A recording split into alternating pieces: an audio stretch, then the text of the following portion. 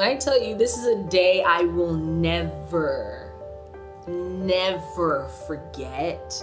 I don't know the last time I cried tears of joy until December 12th, 2021. There's a collective that I heard about in Atlanta, and it's led by this young lady named Gloria Umanah. And we've heard that they started a campaign to take the Hope booth to a bunch of different cities, and it would take $50,000 or $40,000 to do it. Well, on behalf of Transformation Church and the flow that started in Crazy Faith, we're sending you a check for $50,000 so that you can do everything and spread hope to the entire world.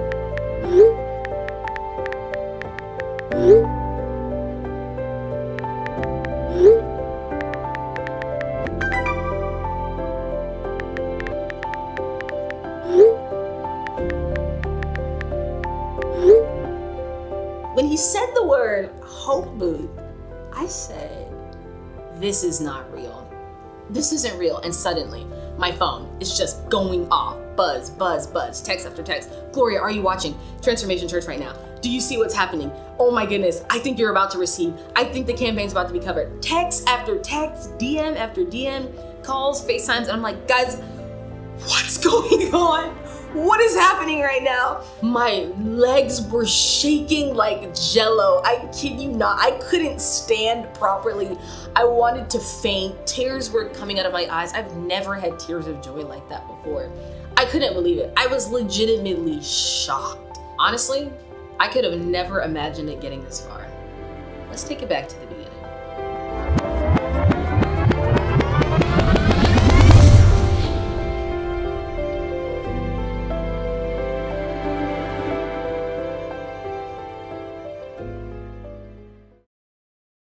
Okay guys, so I just got back home. Today, I just want to make sure that this is documented. Today is December the 12th, 2021. And this morning, the Hope Booth was blessed with a $50,000 check from Transformation Church. I want to document this because I want people who feel as though they are forgotten to know that there is a creator that has them in mind, who is fighting on their behalf, even when it feels like he's not. Here's the thing. We had just started our 30-day campaign 12 days ago. And the first day of our campaign, we raised about $2,000 or so, which is pretty low for 24 hours in the campaign. Usually that's when you're gonna hit your highest, is going to be in that first 24 hours, but we didn't hit pretty high. But we knew we had our official launch party coming, so that was our second opportunity to hit a pretty high number.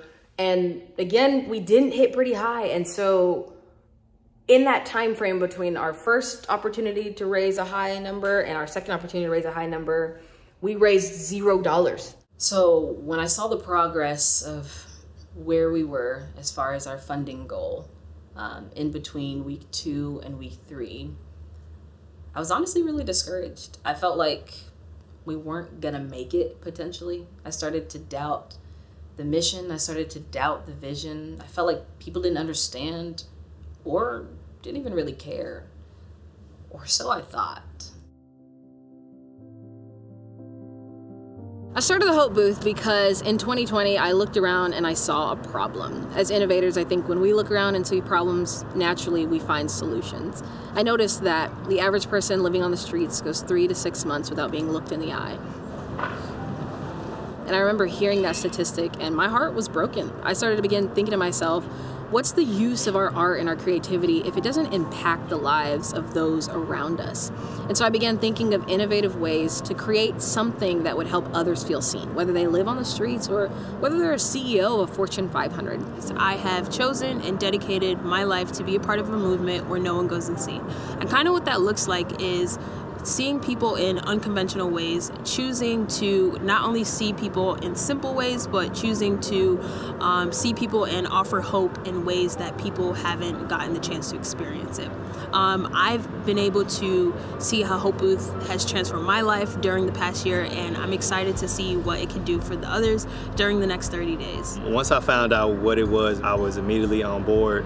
I'm really big on empathy in my work as a filmmaker, and I feel like this is right in tune with that. I'm really excited about getting out on the road and connecting with different people and bringing hope to people. To go 30 days to 20 cities is just unheard of. The way that we are able to see people through this and to give people hope, to give this world hope, which is really needed, is just so amazing to be a part of this.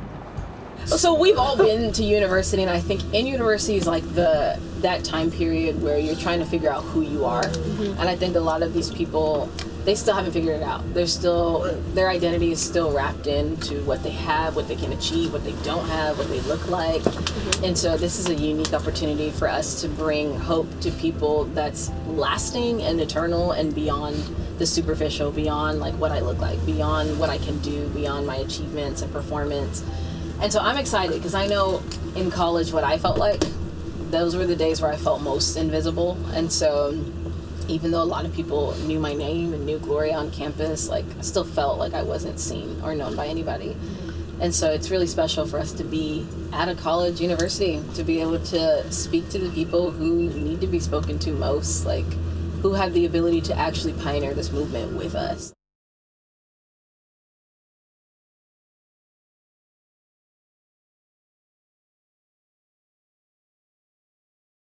Look, I get it. We can't always control what comes around the corner of life as we're walking. And sometimes the cards dealt leave us with heavy hands. But I want you to know, if you ran into something that knocked you to the floor, you are not invisible. That rock bottom is not the end, but the beginning of a rock climb. Whatever has you stuck in the pit where you currently sit, it doesn't make you less human than the day that you were born. You are more than able to escape the hole where life tried to bury you because you are still able to breathe. So pause, breathe, and believe me when I say there is more on the other side of this moment.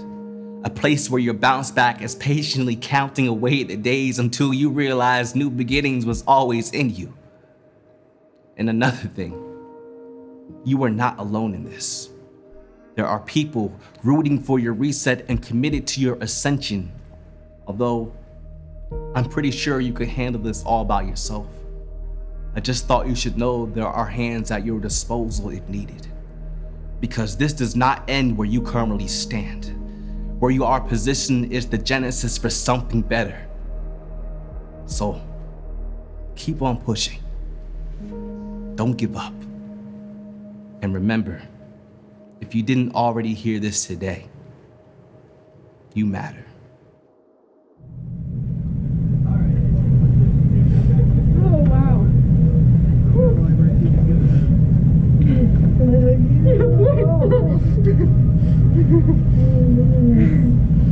Well, that is so what I needed today. Oh, wow. How do you feel after experiencing the Hope Booth? That was so what I needed in this time of life. My mom committed suicide almost a year ago, and her name was Hope. So like just seeing that, it just like brought her to life for me, and that's exactly what I needed, and those words were exactly what I needed to hear today. I've been through some of the worst experiences anyone in their life at such a young age can go through, and all I know through and through is that God will drag you out even when you don't feel like it.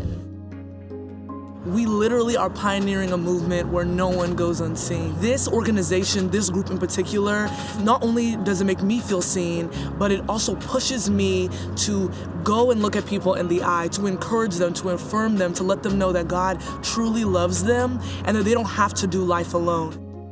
The reason I joined the Hope Move Tour is to connect with other people who may feel like they've gone unseen. So it means a lot to me to be able to tell other people's stories through the lens. So joining the team as a filmmaker is something that I'm super inspired about. I love traveling, so getting to connect with other people and provide hope, inspiration, is something that I'm super passionate about.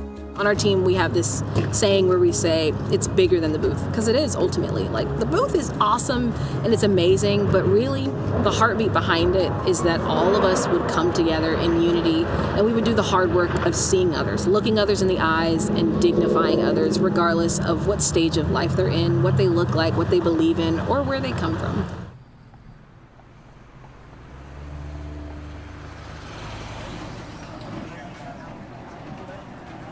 I guess the main thing is that everybody matters. I mean, is the main thing that teaches you off like that. And a moment that I shared with a couple of you, and I think Susie had shared about it, it was like, so we run the store and all our business is like a big family. So we really don't call it as a team. You're a family member of Azúcar, and whether they're still with us, and we go, like in Miami, we just had a 10-year reunion. We had a bunch of people, like 40 of our members that have grown up, you know. Usually everybody starts young, 16, 17, sometimes their first jobs.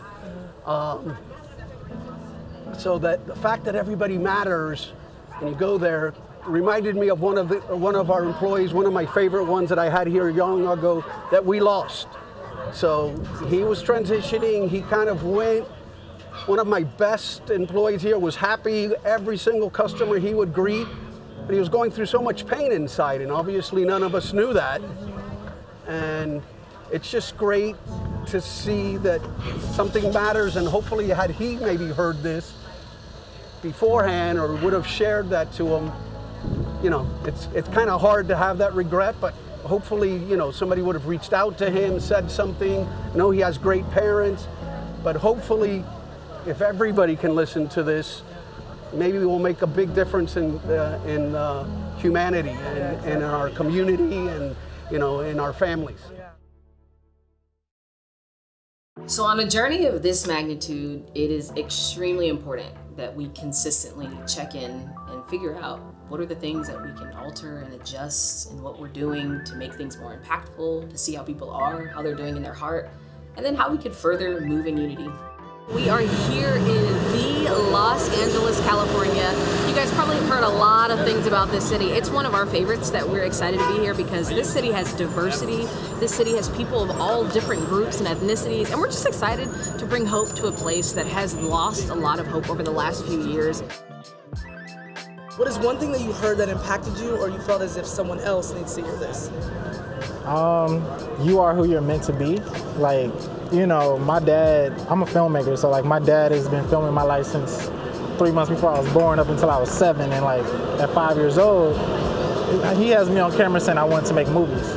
And so I literally am here making a movie now. Like, as a creative, we get so lost in the forward motion. So being present, and like I've had a lot of moments recently where I had to be present to understand who I am and what I've been doing. So it gave me like a moment again, like to recollect who I am and what I want to do and be present. Yeah, I feel like a lot of people are afraid to just be allowed to live, be allowed to feeling like they have to have permission to live, and I've personally felt that before, and I feel like that's a very good thing to bring out, that you don't need permission to live, you just move forward, I guess. I almost cried. I think it was incredibly profound. It really just kind of gives you that hope and that strength to like keep you going and inspire you. And I got chills like midway through. I was like, I needed this today. I'm like, I get too locked into my own mind sometime, and it's like you just gotta branch out and just see like how beautiful the world really is, and that you are seen and you are heard and you are validated, you know? I think part of the experience is being able to escape from wherever this booth is.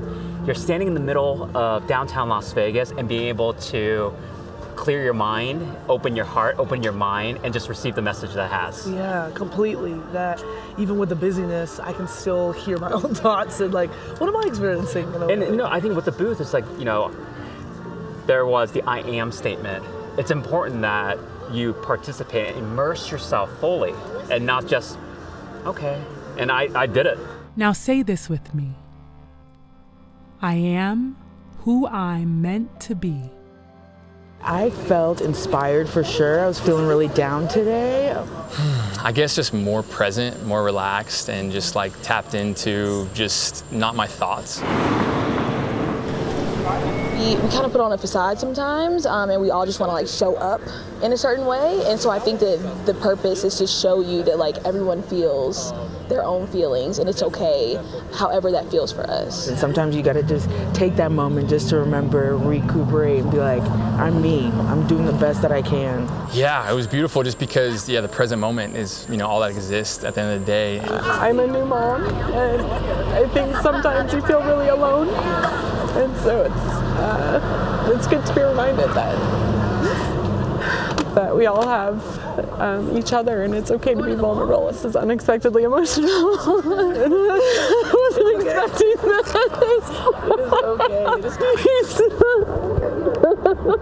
this. Going from city to city after city and seeing the impact that the Hope Booth had on such a wide array of people was truly something I'll never forget. It was amazing and incredible and powerful. But I couldn't help but to think about how this all began, where we started just a couple months ago in London, England, debuting the Hope Booth for the first time ever. Going to London, it was so interesting because you had like kind of like the thrill of being in a different country, but then also the reality of like, no matter where you go, you're gonna run into people that need to know that they're worth it. You're gonna run into people that are still struggling financially, people that are still just looking for answers. So that was really the mindset going in, and I think it was interesting going to London because as a writer, you know, starting out and with the prototype and everything and getting a chance to see people react to, you know, your work, it was really like satisfying and really fulfilling. The difference with this tour, knowing that, you know, people are hearing what I might have to say, but not just hearing my voice, but knowing that they're getting the hope that they may need in that moment. They're getting like that positivity, that just the good energy that they need in that moment. And I may not have to be there. They may never know my name. They may not even remember my face, but as long as they remember what I say, that's everything I need. The London team reuniting was so special. And I think at some point we had thought about this, like, oh, it would be really cool if we could have our original crew go on tour. But we knew that wasn't gonna happen because everyone had such different schedules. And the tour really happened quickly. Like the idea came about in basically October, November. Fundraising happened in December.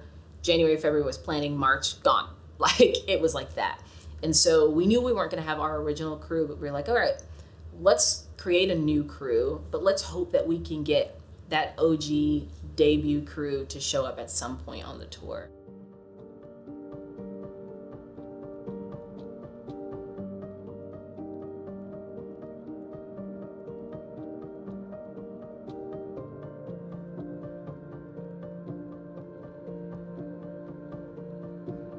After experiencing Hope Booth, how are you feeling?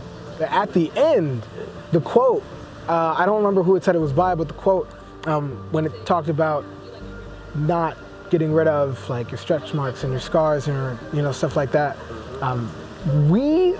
Good Lord, we live in a world of so much fabrication that it's unbelievable. I feel like everything has to be a presentation or a performance.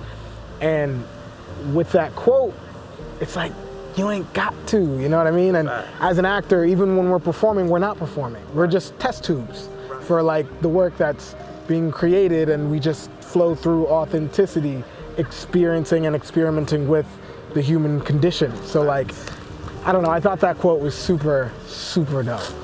Was there any point during the presentation or anything that really like compelled you to like change or made you think like, oh, I could do this better or change this kind of thing? I think at the end, when the voice said, say along with me, I am who I am, I hesitated. Like I didn't want to say it out loud because I'm a very quiet person. I don't like saying things out loud very much. Right, it's like, made me think about how like, maybe I should do that more often. Like one piece I always kind of come back to is Still Hope. Writing that piece, it's meant to speak to those that may be struggling with depression.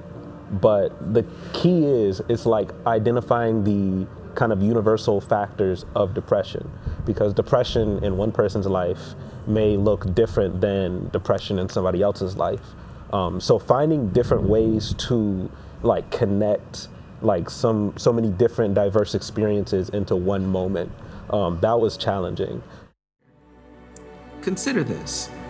Birds are born with wings, and even they have to gather the confidence to spread them. I believe that for every time you feel alone, there's a star out there in the cosmos, staring back at Earth, hoping its light reaches your window, dreaming of kissing you good morning and letting you know that things will be all right. I believe that for every time you muster up the audacity to put yourself down, that there is a diamond under rock bottom somewhere, pressuring itself to be like you, hoping that one day it can compete with the glimmer of your retinas. I believe that somewhere on this planet, there is a coral reef whose colors wish they could be as vibrant as the symphony that is your breathing, every breath bringing a crescendo, every note being proof that you are a song worth listening to. I believe that it's proof that there is still hope.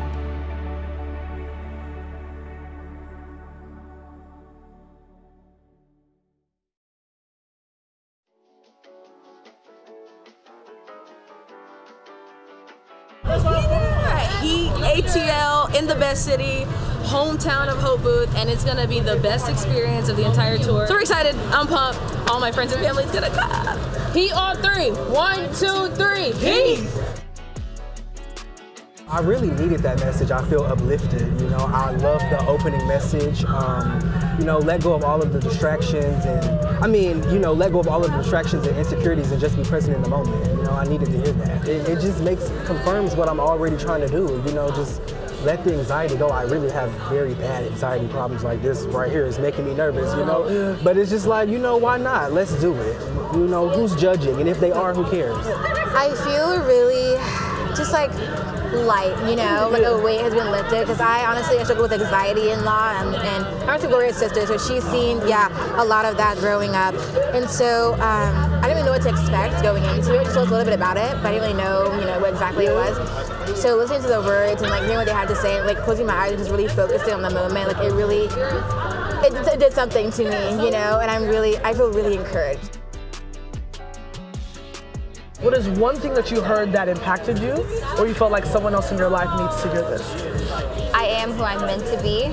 Oh my gosh, I need to say that 1,000 times a day. I think I struggle with imposter syndrome.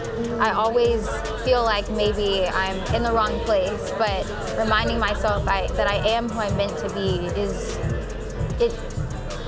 it reminds me that wherever I am, wherever I go, I'm exactly where I'm supposed to be. It's crazy because I didn't realize how much I didn't want to go to that place of vulnerability out in public. And even though the headphones give you the feeling that you're secluded and away from things, I still was challenged by that feeling. But immediately it was still pushing through and hitting my heart, and I was like, oh, I do matter.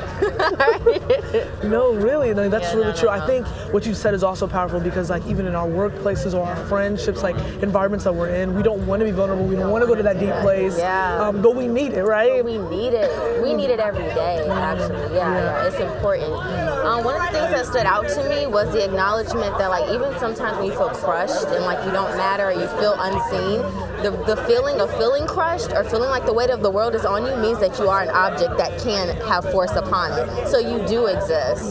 You are important. I feel like I'm constantly throughout the tour taking this deep breath, because I'm like, this really is happening. Like, what in the world? I remember it was in the first week of the tour. Quiana and I were in the RV, and I opened up our email and I noticed an email from someone from Trilith. And I knew that maybe a lot of people on the team had no clue what Trilith even is, to understand the magnitude of what I was about to tell them. And I remember thinking to myself, one, this doesn't make any sense. This is mind-blowing. But two, the tour is planned. Like, every day is so strict and so tight. Logistically, this is not going to be possible. And I knew that from the jump, but I was like, okay, well, if the team is willing to be flexible to make this happen, then let's do it. Let's make it happen by all means necessary, because this is no regular ask. And so we adjusted our schedule, altered things, and we made Trilith our final tour stop after Miami.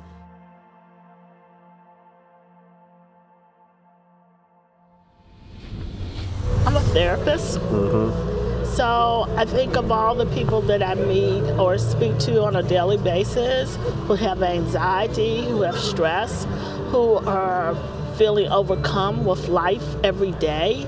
And so when I was listening to the words anxiety, stress, pressure, I kept thinking, wow, I know so many people that deal with this all the time and that they struggle. And so just that it was something very strange, and I don't know if anybody said this to you guys.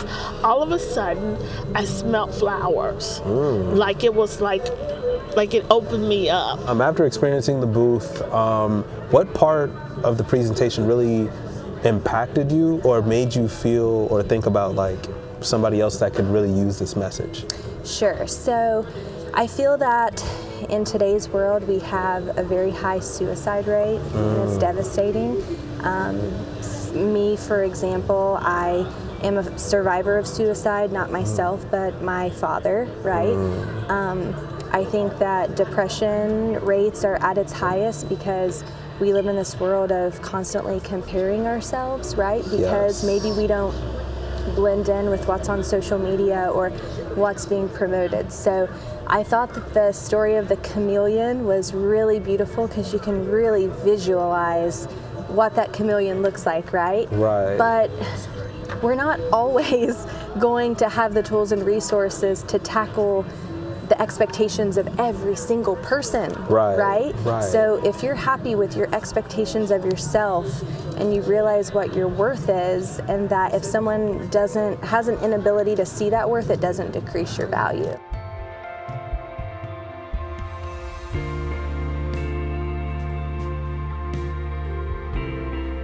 This is the 500th person to ever experience the Hope Booth while we are on the first Hope Booth tour ever. Just reminded, my word for this week was remember. Just reminded us, no, you are valuable, you are unique, you are, an individual with purpose, And another thing that that reminded me of was we lost our son to suicide. And for you guys to do that, it's just absolutely phenomenal because you don't know who you're touching at that moment,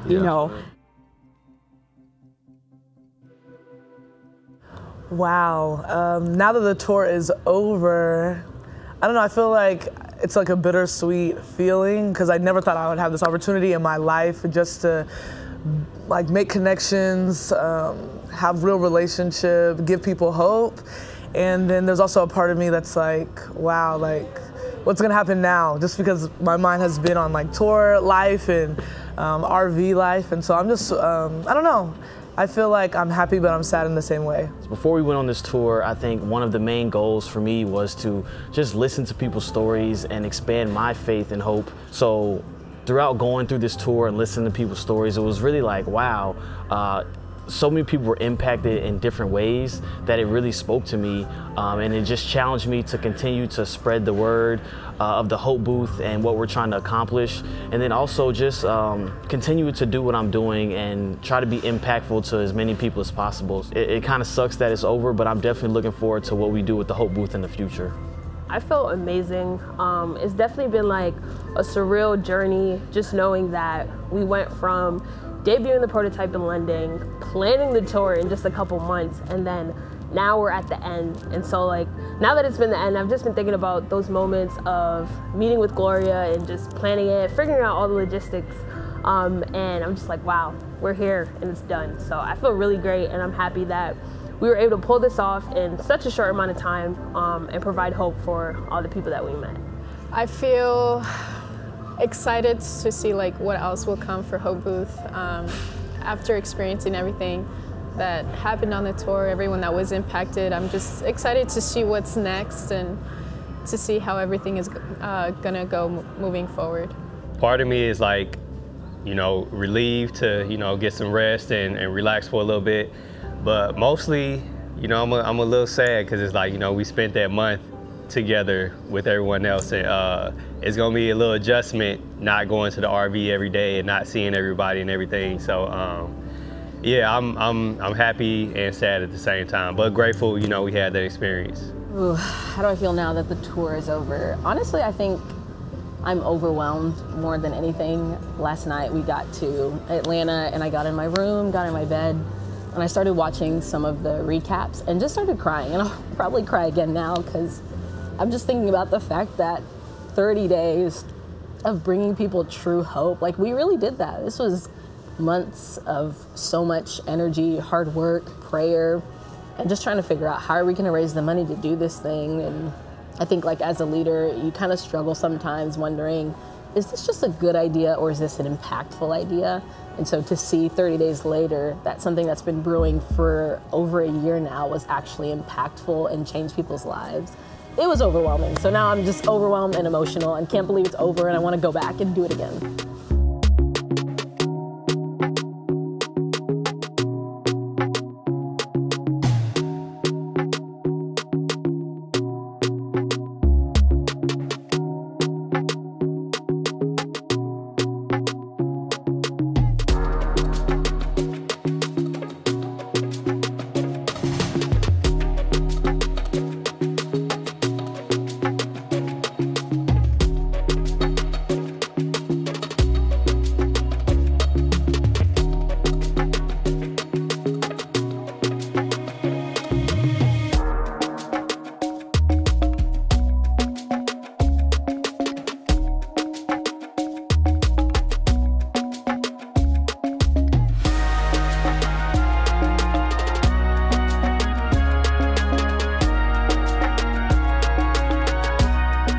Take this moment with you. Hold on to it. This hope is yours.